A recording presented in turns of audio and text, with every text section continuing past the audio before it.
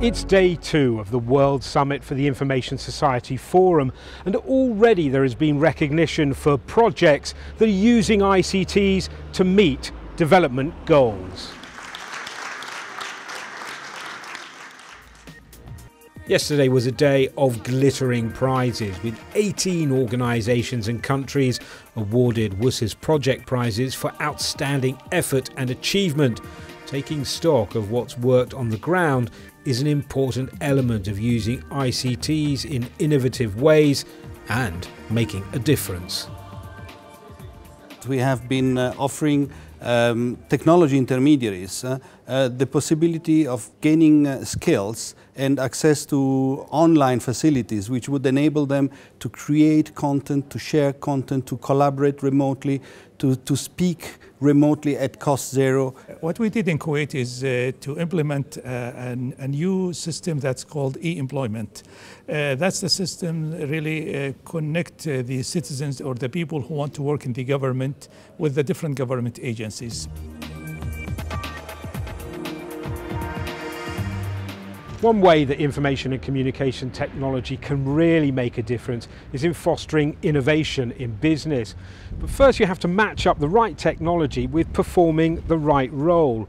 It's why, apart from governments, apart from civil society, apart from international organisations, the WSIS Forum has placed such an emphasis on involving the private sector in the discussions here.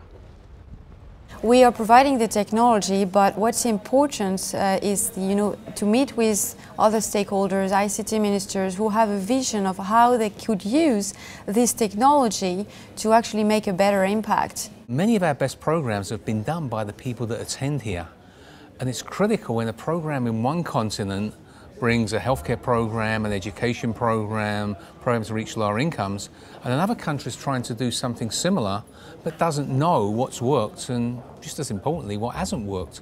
And so it's that sharing of best practices that's absolutely critical.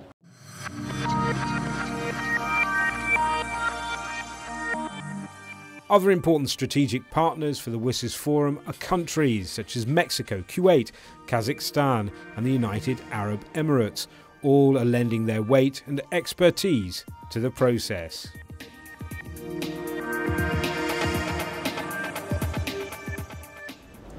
Today we've seen a number of high-level dialogues. These include input from specialist experts and also a chance for members of the audience to contribute.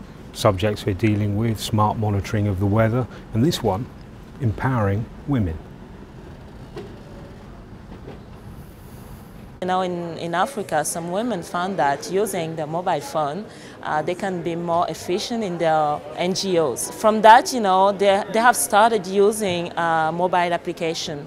And I do think that, there is many things to do in that area. It is true that issues, for example, stereotypes or the fact that girls don't have much access to ICTs, especially in developed countries, I think it's a real issue and people don't really tend to see it.